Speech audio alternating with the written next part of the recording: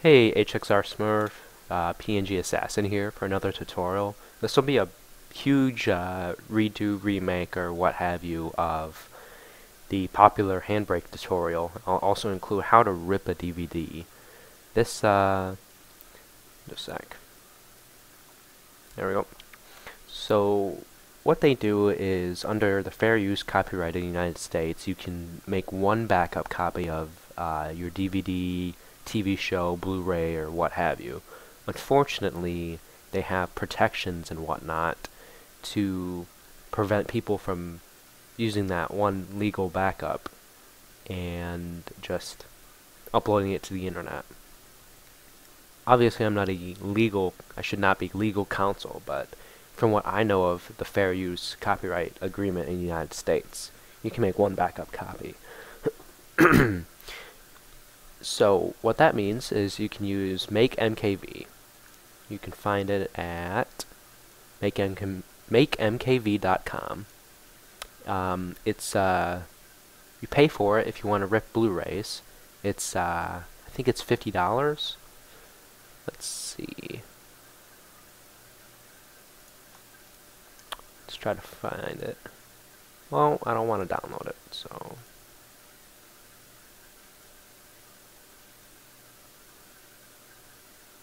I think it's like $50 or $100. Honestly, in my opinion, it's not too bad because this is some of the best software out there. I've tried any DVD. It's all right, but this is a lot better. It's more ease of use in the UI. However, MakeMKV offers a trial for the Blu-ray, and when your trial is over after 30 days, you can rip DVDs only for free, which is pretty sweet. So what you do is just download it for Mac or Windows. I believe it's Mac, yeah, Mac or Windows, and you just open it up and you'll come up with this. So I've inserted a DVD I own called, I inserted Princess Mononoke by Ghibli Studios, and it's in my Blu-ray drive.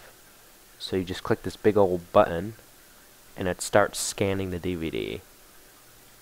What this does is it gets past copyright and stupid security stuff where I just want to like watch my movie, you know, because I think in some of the DVDs I own I can't even watch it with VLC player or Windows Media Player. It's trash. I don't know.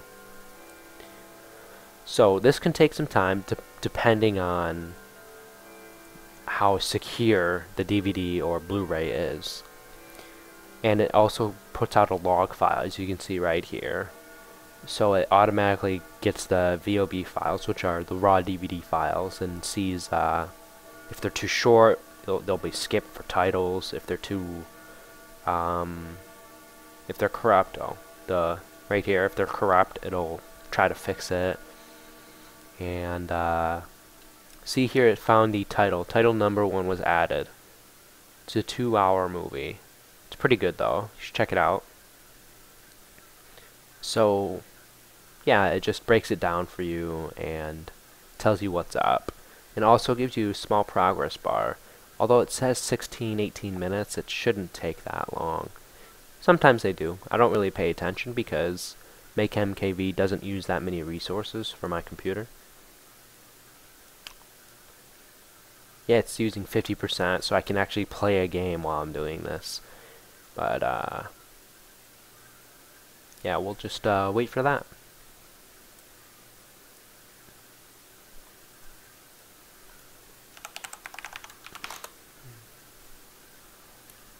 Alright, well that was quick. So it comes up with this little screen and output folder. I actually changed this to my ripped or need converted folder. This is on a terabyte hard drive and I have them organized, so let's see.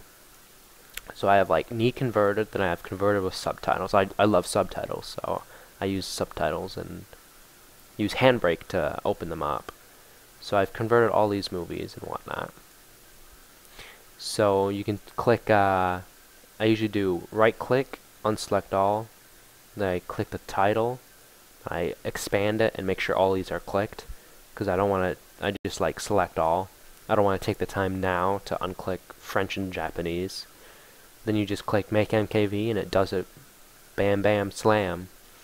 It will make a pretty big file. Looks like 5.9 gigabytes. That's a fairly big size for a DVD. Just trying to resize this window. So if you want to convert it down, you can with Handbrake, and also into a better format. Some devices like iPods and most computers can run MKVs with Windows movie player or media player, whatever it is, and VLC. I personally use VLC. However, it's a pretty big file, and I stream to my PS3 with a operating system called FreeNAS, and it uses mini DLNA, which streams to Xbox and PS3. So, done with Make. So let's say we want to convert it. So normal should be good. I think I would highly recommend just converting it to normal, so you can add subtitles or what have you. So let's try this.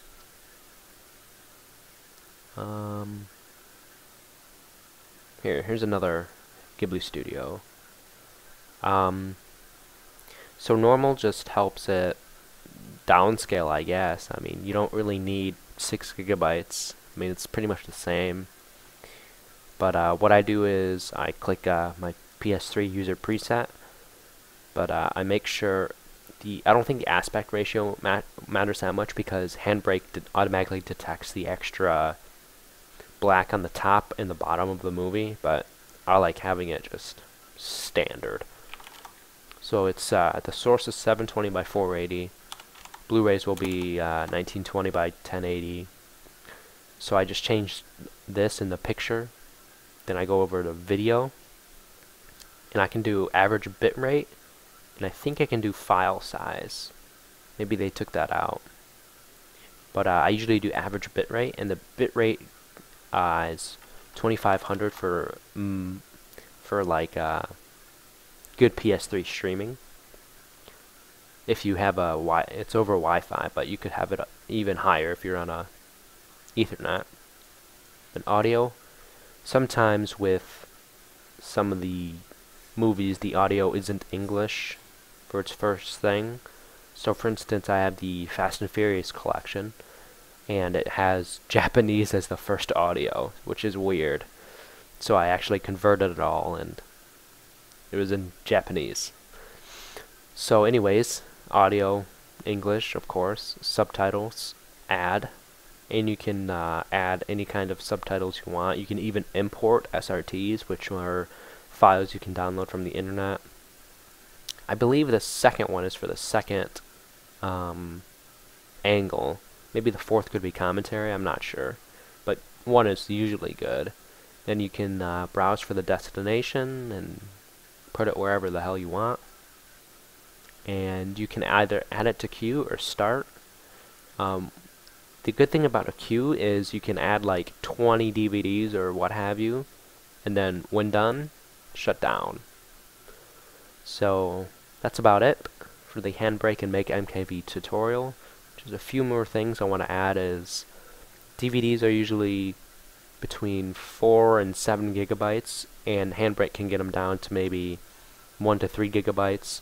Blu-rays that are ripped, those can range from 30 to 40 gigabytes. One thing that helps converting them down to normal is the file size. I mean,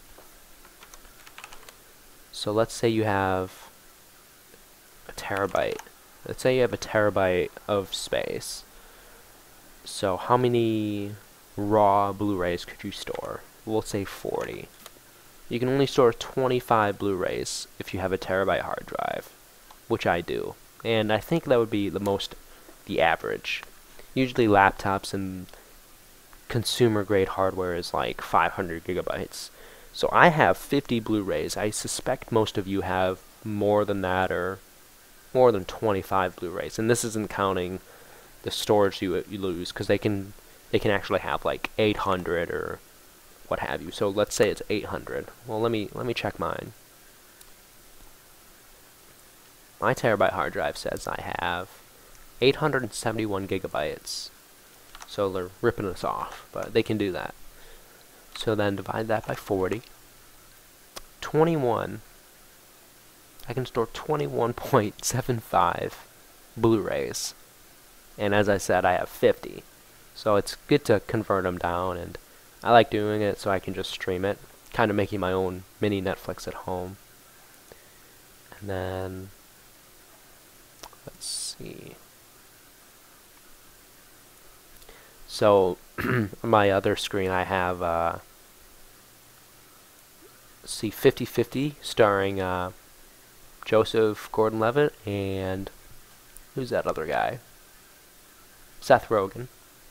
It's a I think it's a 40 gigabyte raw file. It's down to just under 2 gigabytes. So I mean, and it's the same quality pretty much with 2500 bit rate. But that's it for the Handbrake and MakeMKV tutorial. Thanks for watching.